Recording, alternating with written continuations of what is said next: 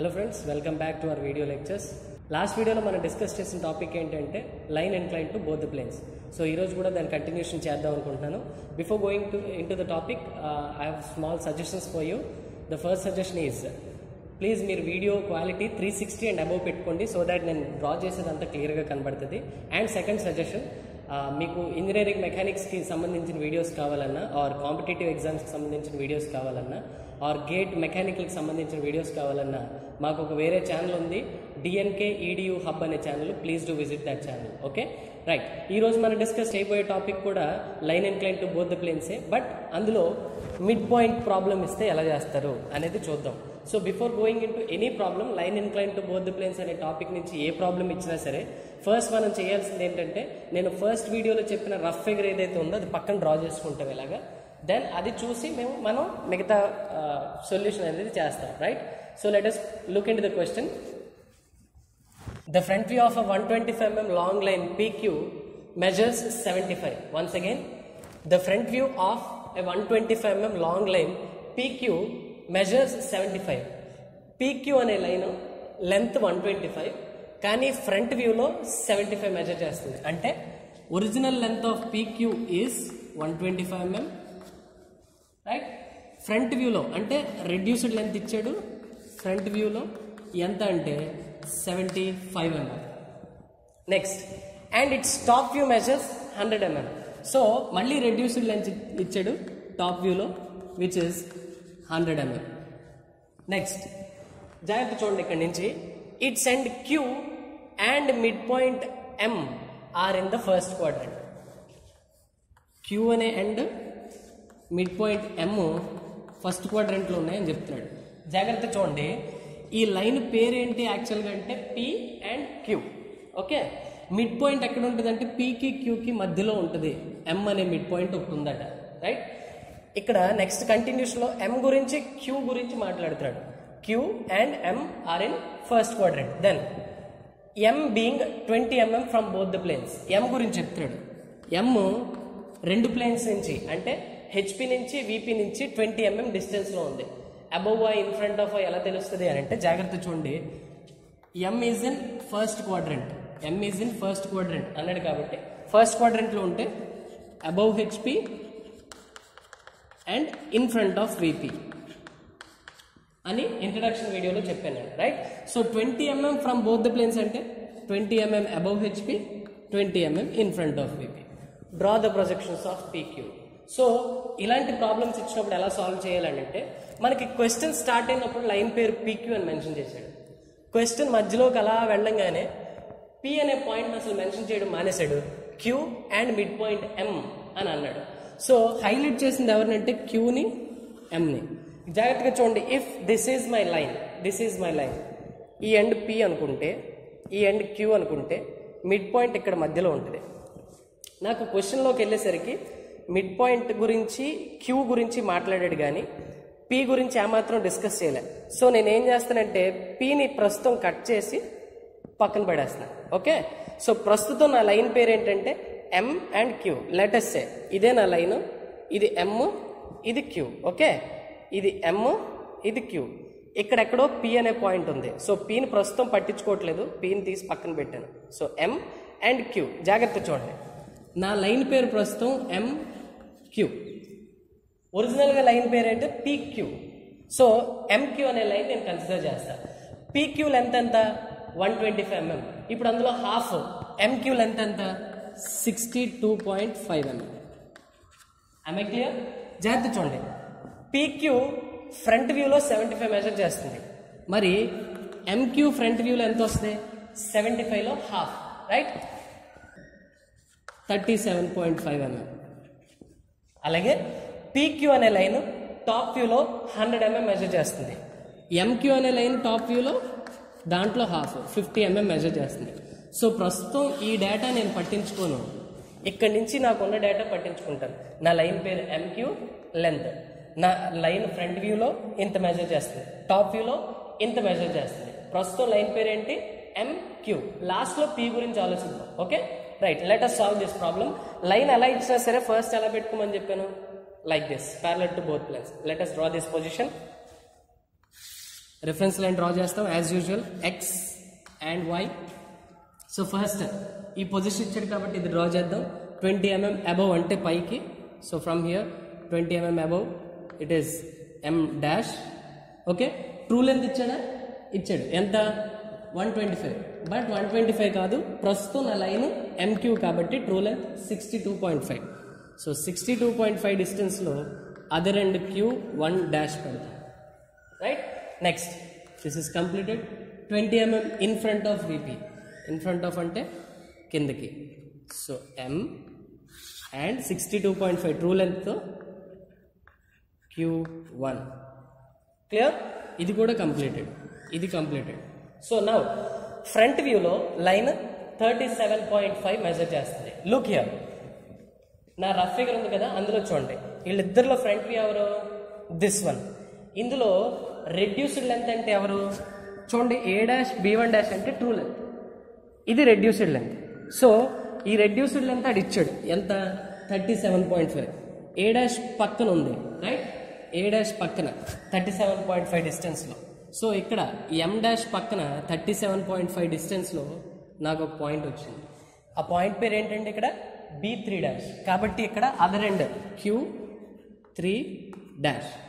Okay, ఎప్పుడైతే మనకు ఒక పాయింట్ వచ్చిందో దాని జోడి మనం కనుక్కోవాలి. అంటే Q3' వచ్చింది కాబట్టి Q3 కనుక్కోవాలి. Look here, B3' and B3 are on the same line.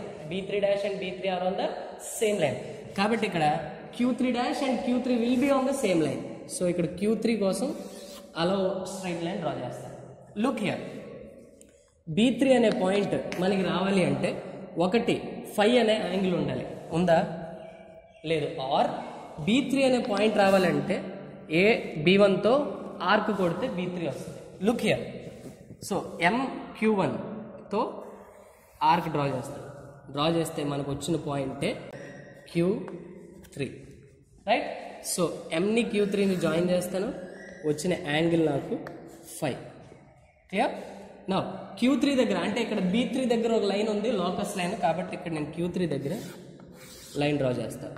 Locus of Q in top view. Clear? This is completed. Next look here, top వ్యూలో 50 mm మెజర్ చేస్తాను, రెడ్యూస్డ్ లెంత్. సో వీళ్ళిద్దరిలో top view ఎవరు? This one, right? So ఇందులో reduced length అంటే B2 is my reduced length, right? ఎంత ఇచ్చాడు? 50 mm. అంటే ఏ పక్కన 50 mm డిస్టెన్స్ నాకు టాప్ వ్యూలో రెడ్యూస్డ్ లెంత్ వచ్చింది. లుక్ హియర్, టాప్ వ్యూ అంటే దిస్ వన్. M పక్కన 50 mm డిస్టెన్స్లో నాకు రెడ్యూస్డ్ లెంత్ వచ్చింది. ఆ పాయింట్ పేరు ఏంటి? Look here, B2. కాబట్టి Q2. లుక్, Q2 అనే పాయింట్ వచ్చింది. సో Q2' కూడా Q2 and Q2' are on the same line. Look here, B2 B2' okay straight లైన్లో ఉన్నాయి. కాబట్టి Q2 అండ్ Q2' కాబట్టి Q2' కోసం అలా ఒక లైన్ పడతాం, రైట్? నౌ Q2' రావాలి అంటే ఒకటి తీటా అనే యాంగిల్ ఉంది, ఇక్కడ ఉందా? లేదు.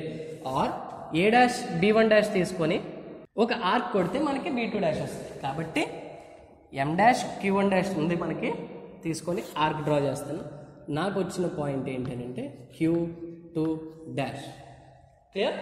నా M' అండ్ Q2' జాయిన్ చేస్తాను, వచ్చిన angle theta M' Q2', right? So theta measure చేసి వేస్తాను.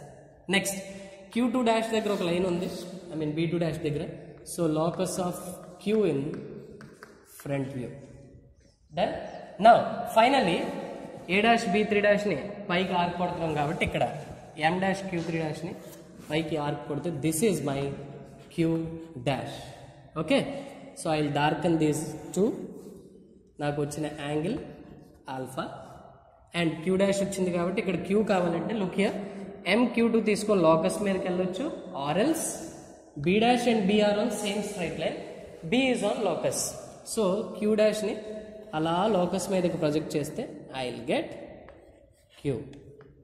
MQ డార్క్ చేస్తాను, వచ్చిన యాంగిల్ బీటా. సొల్యూషన్ అయిపోయింది అని అనుకోవద్దు. లాస్ట్లో చూడండి ఒకసారి, draw projections of PQ. Draw projections of PQ. మనం ఇక్కడ ఆన్సర్ చూస్తే MQ గీసాం. What about P then? Look here, ఇప్పుడు డ్రా చేసింది ఇలా వచ్చింది. This is M, this is Q, right? So P ఎక్కడ ఉంటుంది? Listen carefully. Qకి అటువైపు ఉంటుందా, Mకి ఇటువైపు ఉంటుందా? Mకి ఇటువైపు ఉంటుంది. Why? Because P, M and Q. కాబట్టి M ఇక్కడ ఉంటే దీని వెనక P ఉండాలి. Look carefully. సో ఫ్రంట్ వ్యూలో P కావాలి అంటే ఈ M'Q''ని యాజ్ ఇట్ ఈస్గా బ్యాక్కి ప్రొజెక్ట్ చేస్తాను. ఓకే, M''Q' ఎంతైతే ఉందో M2P కూడా అంతే ఉంటుంది. సో M''Q' ఎంత ఉందో మెజర్ చేసి కంపాస్లో M దగ్గర పెట్టి ఇటువైపు ఆర్క్ కొడతాం, which is my P'. Now P', M', Q' is the front view of PQ, right? Next P' వచ్చింది, P కావాలి. చూడండి, టాప్ వ్యూలో MQ ఉంది కదండి, ఈ MQని బ్యాక్ తీసుకుని వెళ్తా. ఓకే, బీటా యాంగిల్తో ఉన్నాయి.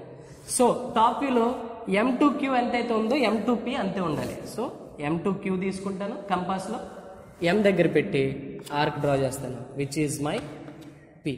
So I will dark P, M and Q. Now P' and P should be on the same straight line. So this is how we will solve the midpoint problem. Okay, ఇంకొక problem చూద్దాం. అది tough problem కొంచెం. That is not mid point problem. ఆ problem చూస్తే మీకు straight line incline to both the planes మీద ఇంకా clarity వస్తుంది. Okay, this is our next question. Look here, the top view of A 75 mm long line CD measures 50 mm. ఒక line ఉంది CD, దాని length ఎంత అంటే 75 mm. అది top వ్యూలో 50 mm మెజర్ చేస్తుంది. లైన్ పేరు CD, length 75 mm, reduced length ఇచ్చాడు. టాప్ వ్యూలో ఎంత అంటే 50 mm, right? Next C is 50 mm in front of VP. So C గురించి మాట్లాడుతున్నాడు. 50 mm ఇన్ ఫ్రంట్ ఆఫ్ అంటే కిందకి, VP అంటే top view. Then 15 mm below HP. 15 mm below అంటే కిందకి, HP అంటే front view. Next D is 15 mm in front of VP. D గురించి కూడా చెప్తున్నాడు. D is 15 mm in front of అంటే కిందకి, VP అంటే top view. And is above HP. Look here, and is above HP అన్నాడు, కానీ above ఎంత above అనేది మనకు చెప్పలే. సో నేను ఏం చేస్తానంటే -mm, అబౌవ్ అంటే పైకి, HP అంటే front view, right? So let us draw the position. First reference line draw చేసుకుంటాను, X అండ్ Y. ఓకే, నేను ముందు నుంచి చెప్తున్నాను, లైన్ పొజిషన్ ఎలా ఇచ్చినా సరే ఫస్ట్ ఇలా పెట్టుకోవాలి, ప్యారలల్ టు బోత్ ప్లేన్స్ అని పెట్టుకోవాలి అని చెప్తాను. Let us draw. ఇక్కడ C పొజిషన్ ఇచ్చాడు, D పొజిషన్ ఇచ్చాడు, బట్ D పొజిషన్ ఫుల్గా ఇవ్వలేదు చూడండి. సో C పొజిషన్ ఫుల్గా ఇచ్చాడు కాబట్టి Cని ఫిక్స్ చేసుకుందాం, రైట్? C 15 mm కిందకి ఫ్రంట్ వ్యూ. సో 15 mm కిందకి C' and 75 mm true length ఇచ్చాడు కాబట్టి 75 mm డిస్టెన్స్లో D1', right? Next 50 mm in front of VP. So ఇక్కడ నేను రిఫరెన్స్ లైన్ నుంచి 50 mm కింద C top view and 75 mm డిస్టెన్స్లో this is my D1, right? ఈ డిస్టెన్స్ 15 mm. సో ఇది కంప్లీట్ అయిపోయినాయి. Look, D is 15 mm in front of VP. D 15 mm కిందకు ఉంది. లుక్, ఇలా రెండు పాయింట్ల పొజిషన్స్ ఇచ్చినప్పుడు ఒక పాయింట్ ఫిక్స్ చేసుకుంటాం, అదర్ పాయింట్ పొజిషన్ మనకి ఎక్కడో ఎగ్జాక్ట్గా తెలియదు. లుక్ హియర్, 15 mm కిందకి అన్నాడు కాబట్టి రిఫరెన్స్ లైన్ నుంచి 15 mm కిందకి ఇక్కడైనా అవ్వచ్చు, ఎక్కడైనా అవ్వచ్చు, ఎక్కడైనా అవ్వచ్చు. సో ఇలా పొజిషన్ తెలియని టైంలో మనం ఏం చేస్తామని అంటే 15 mm కిందకి అన్నాడు కాబట్టి 15 mm కిందకి ఒక హారిజాంటల్ లైన్ డ్రా చేసేసాయి. దీని మీద ఎవరు రావాలి? D తాలూకా టాప్ వ్యూ రావాలి. అందుకే దీనికి ఏమంటారంటే locus of D in top view. Okay, 15 mm కింద అన్నాడు కాబట్టి ఇది కూడా 15 mm. ఈ లైనే C', ఈ లైనే locus of D in top view. Clear? Now ఇది కూడా కంప్లీట్ అయిపోయింది. హియర్ రెడ్యూస్డ్ లెంత్ ఇచ్చారు టాప్ వ్యూలో, రైట్? నా ఫిగర్ చూడండి, టాప్ వ్యూ అంటే దిస్ వన్, రెడ్యూస్డ్ లెంత్ అంటే AB2, రైట్? సో ఎంత ఇచ్చాడు? 50 mm. ఏ పక్కన 50 mm డిస్టెన్స్లో నాకు పాయింట్ పెడతాను. Look, top view, right? 50 mm డిస్టెన్స్లో పాయింట్ పెట్టాను, which is my D2. Completed. So look here, D2 and B2' are on same straight line. So D2 and D2' are on same straight line. So D2 ఎక్కడ ఉంది, D2 dash one thing, పైకైనా రావచ్చు కిందకైనా రావచ్చు. Okay, పైకైనా రావచ్చు కిందకైనా రావచ్చు. But మనకు ఒక clarity ఇచ్చాడు ఏంటంటే డి ఫ్రంట్ వ్యూ పైకి వస్తుంది అంటే డాషెస్ అన్నీ పైకి వస్తాయి అని చెప్తున్నాడు. కాబట్టి D2 అండ్ D2 డాష్ అనేది ఖచ్చితంగా పైకే ఉంటుంది, కిందకు ఉండదు. అంటే మన రఫ్ ఫిగర్లో ఉన్నట్టుగా పైకే ఉండాలి ప్రతిసారి అని గ్యారంటీ ఏం లేదు. It may be above reference line are below reference line. Okay, ఇక్కడ ఒక క్లారిటీ ఇచ్చాడు, డి ఫ్రంట్ వ్యూ పైకి వస్తుంది అన్నాడు కాబట్టి నేను పైకి డ్రా చేశాను. నా D2 డాష్ రావాలంటే ఒకటి తీటా ఉండాలి, ఉందా లేదు. Are number 2 A dash B1 dash తీసుకొని ఆర్క్ కొట్టచ్చు. Look here, C dash D1 dash ఉంది నా దగ్గర. So C dash D1 dash తీసుకొని arc కొడతాము, which is my D2 dash. C dash D2 dash line draw చేస్తాను, which is my theta. Clear? And D2 dash దగ్గర locus ఉంది కాబట్టి D2 dash దగ్గర locus draw చేస్తాను. Locus of D in front view completed. Right? Now నా దగ్గర CD2 ఉంది and locus of D in top view ఉంది. పార్ట్ ఫిగర్కి వెళ్దాం. నా దగ్గర CD2 అంటే AB2 ఉంది, locus of B in top view ఉంది. లుక్ హియర్, AB2ని లాకస్ మీదకి తీసుకెళ్తే వచ్చిన పాయింట్ పేరు ఏంటి? B. AB2ని locus of B in top view మీదకి తీసుకెళ్ళాలి. Look here, CD2ని locus of D in top view మీదకి తీసుకెళ్తాను. So CD2ని locus of D in top view మీదకి తీసుకెళ్తే వచ్చిన పాయింట్ ఇక్కడ B. So D. Right? CD dark చేస్తాను, వచ్చిన యాంగిల్ నాకు ఏంటంటే beta. Clear? Now look here, B and B dash are on same straight line. B dash ఎక్కడ ఉంది? Locus of B in front view మీద ఉంది కాబట్టి D locus of D in front view, these are on same straight line కాబట్టి దీన్ని తీసుకెళ్తున్నాను. ఇది నా D dash. Okay, so I'm darkening C dash and D dash, వచ్చిన యాంగిల్ ఆల్ఫా. క్లియర్? ఇంకా ఈ ఫిగర్లో మనకి మిస్ అయిన పాయింట్స్ ఏంటి అని అంటే ఆ ఫిగర్కి ఈ ఫిగర్కి కంపేర్ చేస్తే B3 డాష్ లేదు అండ్ B3 లేదు. సో ఆ రెండు తీసుకొస్తాను. లుక్ హియర్, B3 డాష్ తీసుకొస్తాను, A డాష్ B1 డాష్ తీసుకొచ్చి బ్యాక్ వస్తాను. Okay, A dash B1 డాష్ని A dash పక్కకి బ్యాక్ వస్తాను. So C dash D1 డాష్ని C dash పక్కకి తీసుకొస్తున్నాను. లుక్ హియర్, బ్యాక్కి C డాష్ పక్కకి, హియర్ C డాష్ పక్కకి. వచ్చిన పాయింట్ పేరు D3 డాష్. ఓకే, వచ్చిన పాయింట్ పేరు ఇక్కడ B3 డాష్ కాబట్టి here it is D3 dash. Now D3 dash and D3 are on same straight line. Look here, B3 dash, B3 are on same straight line. But B3 ఎక్కడ ఉంది? Locus of B in top view మీద ఉంది కాబట్టి జాగ్రత్త చూడండి. D3 dash, D3 ఎక్కడ ఉండాలి? Locus of D in top view మీద ఉండాలి. ఇందులో locus of D in top view ఎక్కడ ఉంది? ఇక్కడ ఉంది. అంటే D3 dash అనే పాయింట్, D3 అనే పాయింట్ కూడా ఇక్కడే ఉంటాయి. Why? Because this is the locus of D in top view. కాబట్టి D3 dash comma D3. Look here, A B3కి line draw చేసాం కాబట్టి C D3 ఇదే పాయింట్ కాబట్టి C D3కో లైన్ డ్రా చేస్తారు. వచ్చిన యాంగిలే 5. In this manner we have to solve each and every problem. ఎలా ఇచ్చినా సరే projection of straight lines problem నుంచి ముందు క్వశ్చన్ చదువుకుంటాం, డేటా రాసుకుంటాం, పక్కన ఈ ఫిగర్ డ్రా చేసుకుంటాం. యాంగిల్స్ తీటా ఫై ఆల్ఫా బీటా ఇస్తే ఎలాగా పాల్చడం అనేది నేను లాస్ట్ వీడియోలో డిస్కస్ చేశాను. సో తీటా ఫైలు ఏమైనా ఇస్తే రాసుకుంటాం. ఈ ఫిగర్లో ఉన్న ప్రతి పాయింట్ని ఇక్కడ రిజంబుల్ చేస్తాం. ఇచ్చిన డేటాని బట్టి స్లోగా అనలైజ్ చేసుకుంటే మనకి చాలా ఈజీగా ఉంటుంది. So with this we have completed hour projects of straight lines incline to both the planes. So thank you so much. Please do subscribe our channel and మీకు నచ్చితే వీడియో షేర్ చేయండి. Thank you so much.